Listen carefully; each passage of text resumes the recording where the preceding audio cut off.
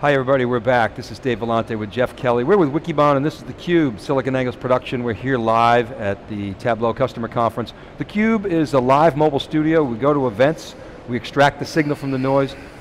We've been using that term long before Nate Silver, by the way. And it's been our running joke all week. We did not rip him off on that. We started 2010 with that, I believe, Mark. And so we bring you the best guests that are at these events. George Mathew's here. He's the President and COO of Alteryx, a strategic analytics platform. George is a CUBE alum. Welcome back, good to see you again. Great to see you, Dave. Thanks for having me. So you're telling us off camera, you guys have some serious momentum going. What's new since the last time we talked? Well, a lot of things have kind of evolved in this space, particularly in the last 2 years, and what Alteryx is being able to do is capitalize on how that's evolved. Basically empowering the user, empowering the data that surrounds the user. So a few of the things I had actually talked about in theCUBE in previous discussions are really coming to shape and form today, where Alteryx is now growing in leaps and bounds, largely with partners like Tableau, Teradata, Cloudera, that's really helping us drive that real do-it-yourself movement in data.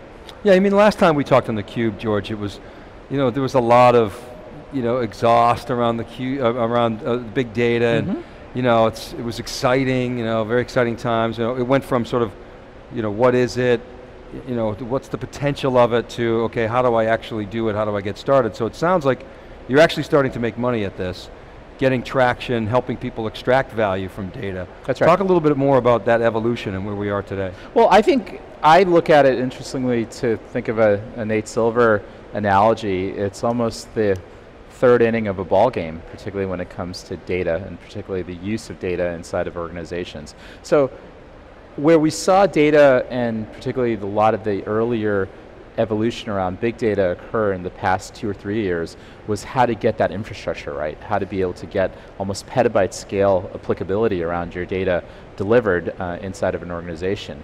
And now there is a real deep question on how do you analyze it, how do you get better context, how do you make better decision around the large sets of information that you have to manipulate, that you have to manage inside of an organization.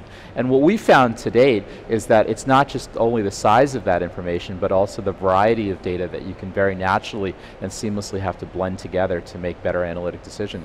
And we really help end users, the data analysts inside of an organization, empower them with that ability to blend data at scale, and that's really where Alteryx's growth is occurring. So that's really, sort of your purpose, right? Yeah. I mean, that's really why you guys started the company. Now, having said that, in this big data world, everybody's big data washing now. Everybody's on the bandwagon. Large companies, small companies, mid-sized companies, just really pushing that meme. So, how do you differentiate? What makes you guys unique from everybody else that uses similar messaging, right? Sure, so I think one of the things that we're seeing is that a lot of the focus and attention around big data, again, comes back to that infrastructure and being able to build that infrastructure for scale. And we looked at it differently and we said, you know what, it's really around the usability of how a data analyst actually functions. In fact, we're at the Tableau customer conference today, and where Tableau has seen a lot of their tremendous growth in the market is because they really did focus themselves on the usability of a dashboard, the usability of being able to visual analysis. And that's the same exact thing that Alteryx stands for. We stand for the ability to do data integration, data quality, predictive statistical modeling without having to be a programmer, without having to be someone that relies on that infrastructure. Instead, they have all the power to do it themselves with the right tools in their hands. This notion of data quality is an interesting one. We were at the MIT Information Quality Symposium back in July, and there was a big theme around the chief data officer and a data czar, if you will. Have you seen that kind of thinking take hold within organizations, or is that the CIO's job, or is it sort of an ad hoc position where a champion will step up, an analytics person will step up? What are you seeing in the customer base? Yeah, so when I look at my customers today, it's interesting that the data role is actually much, much closer to the line of business than it is inside of what would be a traditional CIO or IT function. And so when customers like Walmart, for instance, today use Alteryx and Tableau together, what's really fascinating is it's the global consumer analytics team, and that's a line of business function that really operates on the extent of all of Walmart's data to figure out what the next best operational use case is for a store opening, being able to get syndication around their merchandising optimization, their category and their SKU management, and largely those are business users, right, that are making better merchandising and marketing decisions using their data, having tools like Alteryx and Tableau at their fingertips. So I really do see this as a movement that's occurring by the line of business user, the person who has responsibility for either driving or making the next best decision inside of an organization, more so than I see it as a technology and IT function today. I mean, I would agree with that. I mean, I think the CIO's got a lot on his or her plate.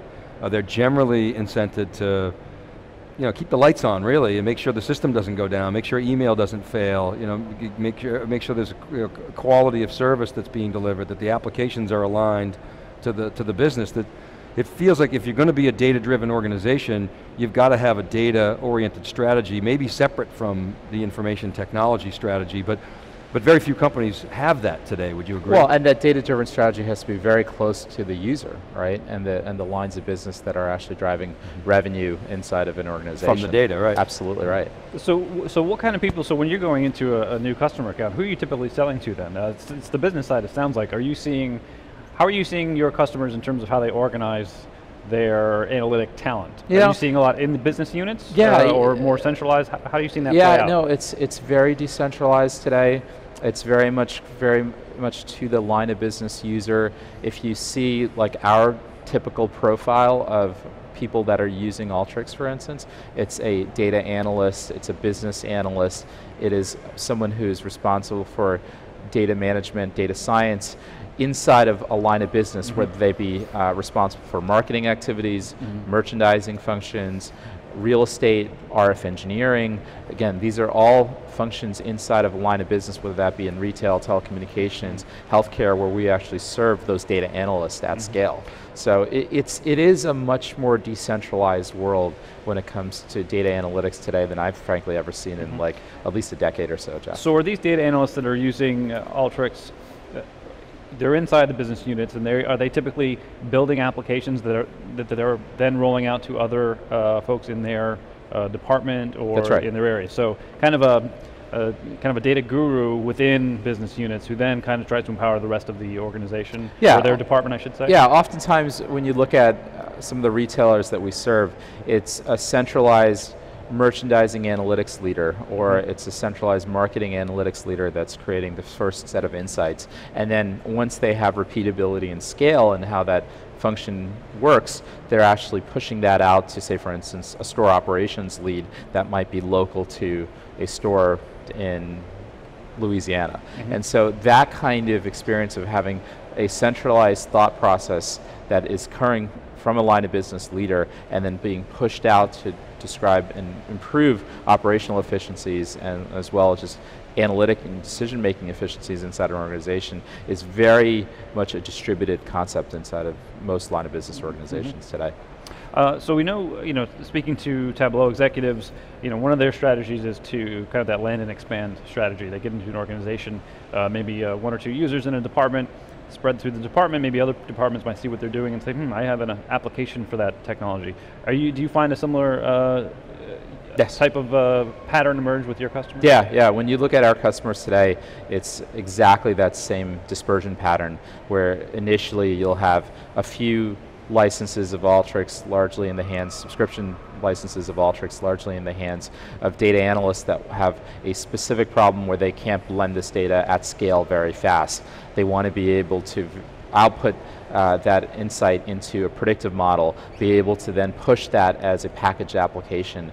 And they don't want any other individual or set of groups involved with their effort. They want to be able to, again, do it themselves. And so that notion of enabling the do-it-yourself analysts, which I believe now there's somewhere in the neighborhood of 2 to 3 million data analysts that really need better tools in their hands, particularly in light of how much big data has kind of emerged as the background they have to operate in, is really where Alteryx finds ourselves growing and helping our customer base. It's an interesting contrast to some of the more traditional approaches where a company will go in and buy a set of licenses for a more traditional business intelligence tool, and rather than it spreading, they actually languish. People won't actually use the technology. It's kind of the complete opposite here that we're seeing, which I think says a lot about the usefulness of tools like Tableau, Alteryx, and how they're really touching a nerve with end users who've been waiting for something like this, but have been frustrated and been focusing their efforts on Excel and looking for a better way to do this job. That's right, and one of the things that we see in that experience for those data analysts, it's not just the fact that they need better tools to do their job, but the amount of information that they have to now take advantage of that's outside the four walls of an organization is pretty substantial. So when you look at the amount of social media data that exists in Facebook or Twitter, the amount of information that comes from syndicated sources from a demographic standpoint, from a firmographic perspective. Interestingly, one of the articles that was most recently written about the 2012 elections was how the Obama campaign itself was very, very smart in terms of how it used external data. And so one of our customers slash partners is a company called Rentrack.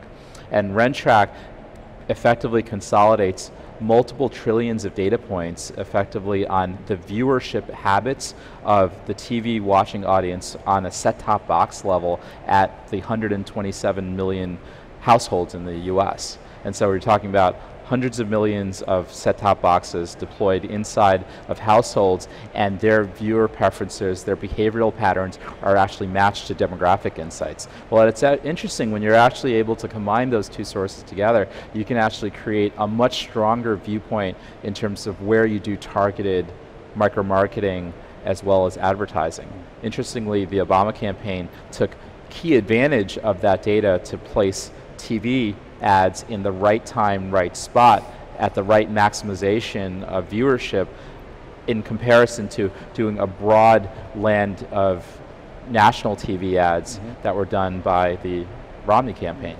And so that actually made a dramatic difference, particularly in the last month and a half of the elections.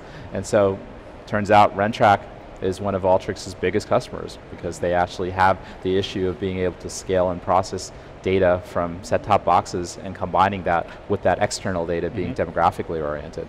And you guys have this, the analytics gallery on your site, this sort of compendium of different apps, and the set-top box analytics is one of them. That's right. And you're right, I mean, Nielsen ratings are taking a very small sample, tiny, less than 1%, 1/10 of 1%, and not capturing whether it's YouTube or replays on HBO or my son watches The Walking Dead, they don't pick that up. And so it's a whole new set of metrics that doesn't rely on sampling anymore, it relies on sort of entire data sets. That's right. I mean, at the end of the day, certain business models, particularly that have relied on sampling as an approach, whether it be survey research, whether it be a sample set that goes from a Nielsen standpoint for understanding viewer behavior, those are all dead, Dave. At the end of the day, like, if you can have the ability to analyze the full extent of viewer behavior across the entire 127 million households in the US and what they're watching exactly at what time, and land across not only traditional national TV, but also cable networks and viewership that's occurring over web channels, that's the model that's actually going to create a better experience for not only the user, but also targeting them from an advertising standpoint. Yeah, I actually used that same phrase up at the Vertica conference. I said sampling is, in a lot of use cases, is just dead. I was up on stage with Kurt Monash. He bristled at that. I don't know if you know Kurt, and he had a little.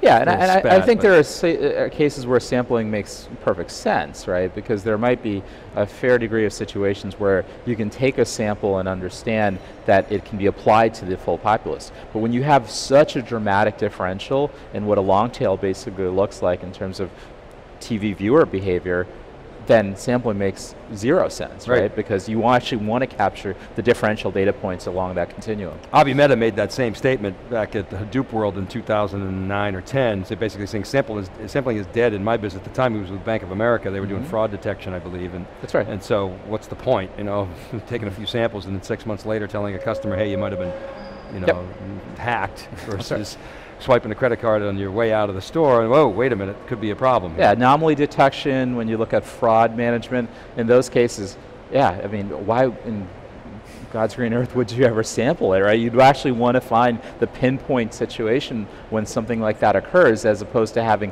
a small percentage and potentially catch when that instance of fraud occurs. I asked Nate Silver about this notion of crowd spotting and using, whether it's social data or data from the crowd and to do predictive analytics.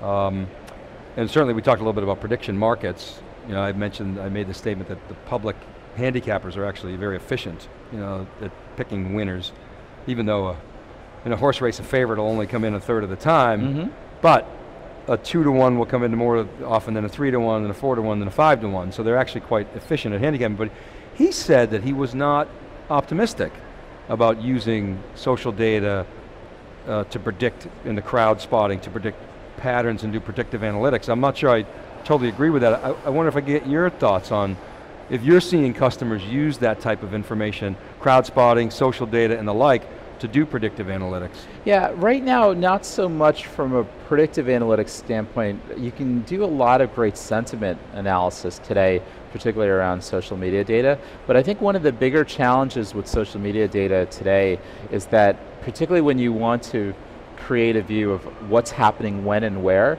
a lot of that locational information is actually not being shared by the user, right? I think if you look at Twitter, if you look at Facebook today, about 1% of the tweet stream, 1% of the Facebook feeds are actually inclusive of locational information, right? Because people aren't putting that information alongside of what they're actually doing. And so if you had a richer palette, and I think that's kind of emerging, where as more people are on mobile devices, more people are actually driving their social media through not the traditional sort of lockdown, sit-down PC, but in a more device-oriented way, then the ability to do predictive modeling becomes more interesting because you have a much richer tapestry to work off of. So I think it's a situation which you'll see a better evolution of the usage of social media in the next few years. But right now, I would agree that it's just really focused today on sentiment. Yeah. And sentiment, you can get some pretty interesting insights from a sentiment standpoint. One of the things that you could actually do is you can go to the Twitter app on the Alteryx gallery and literally run the Twitter application to understand sentiment for any keyword. So if you were actually running that application and, for instance, type in Apple, you can actually see the entire long tail of insights that people are talking about today of all days, because September 10th is where they're launching their new iPhones into the market. Right. And you can get a pretty interesting indicator of sentiment. Can you necessarily predict what the behavior is going to look like in the not too distant future? Probably not enough data yet to do that. Well, you can probably pretty accurately predict when Apple is going to make it an announcement. That's been sort of demonstrated. And now how are you doing that? Are you taking the whole fire hose in? And we actually are in the public application here, taking just the public API of the first 200 feeds in, but actually our customers are doing the same application for Twitter analysis where they're connecting against the entire fire hose, and one of our great partners, GNIP, as well as one of our future partners, which is here, DataSift, is actually providing the fire hose, and both of them are now packaging, interestingly, a sample of the fire hose, a 1% sample of the fire hose, to be able to accomplish that. Kind of going full circle on the conversation. So, but that's cool. No, I wanted to come back to that because John Furrier's not here. You know, I'm sort of sitting in for him as the anchor. But one of the things he did to pick up on your point is that the metadata, it exists, but it's not accessible, even in the fire hose, right? So what he did to infer location is he developed an analysis of hashtags around NFL teams and college NCAA teams. He's analyzing that now as an indicator of location. That's right. And also, you know, allegiance, trying to find intersection between tech executives, CIOs, for example, and 49er fans. That's right. And you know, one of the things he found was that Patriots fans have more CIOs in the base than 49er fans, which was sort of an interesting finding. But so there are, I think we're learning how to infer from that data. Actually, that's a great point, right? Because right now, even though the inherent check-in or the inherent tweet itself might have the geolocated information in it, the information that's inside the tweet, or more interestingly on the profile of the user, you can actually congregate that together very effectively to derive what a location is around what the insight is that they're driving from a social media context. My personal opinion, George, take on this is the data is there. We just haven't figured out how to use it yet. It's almost like the old story when TV first came out and the radio guys said, why would you want to watch a bunch of guys doing radio on television? It just doesn't make any sense. And they didn't understand that the medium was going to drive changes in behavior. A lot of people today are looking for an email blast analog for social. How do I connect with these people? Well, can I broadcast to them? And spamming doesn't work on social. So I think we're, like you say, it's the third inning. It's probably the national anthem on really how to exploit a lot of this stuff. But so I think there's a lot of potential. Yeah, I think so, and I think that a lot of the way solutions are going to be found is actually not too different from how Christian described his keynote yesterday, right? Yeah. When you look at the notion of being able to find, when you look at the notion of being able to shift, right? People are actually going to be iterating on this for quite a few years right now, right? And to the point of the third inning of the ball game, right? You know, we're going to find some pretty compelling discoveries, particularly as social media, information that comes from syndicated content, information that comes from the four walls of an organization, just describes better customer analytics, and it's happening as we speak, right? There are amazing companies across the board that are basically driving new insights around customer analytics today, using platforms like Alteryx, using a visual environment like Tableau to very naturally have the next new insight being derived without having to necessarily be stuck to the rigid formats that they had in their previous existence. Excellent. All right, George, well listen, always a pleasure to talk to you. Fun, yeah. Good to see you again. Thank you again, Dave, appreciate and, it. congratulations on Alteryx and the success that you guys have been having. What's next for you guys? What should we be watching? Yeah, so we have some things that we're going to be announcing, particularly at the Teradata Partner Conference coming up here in Dallas in about 6 weeks or so. So a lot of focus and attention is going on making sure that the analytics scale very nicely. So we have work that's underway that will be announced as part of this next release of Alteryx on the scalability side of analytics.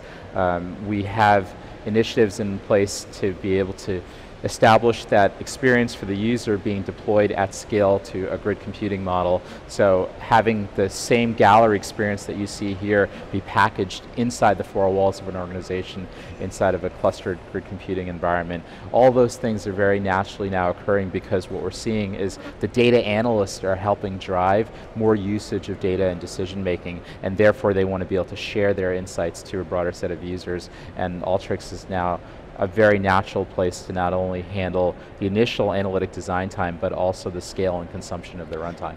Yeah, do check out that public gallery, the apps gallery on Alteryx. It's very cool, little website innovation that you guys have. Glad you like it. I love it, so by all means check that out. You always were a fan of it, so I appreciate it very much. George, Mathew, thanks for coming on theCUBE.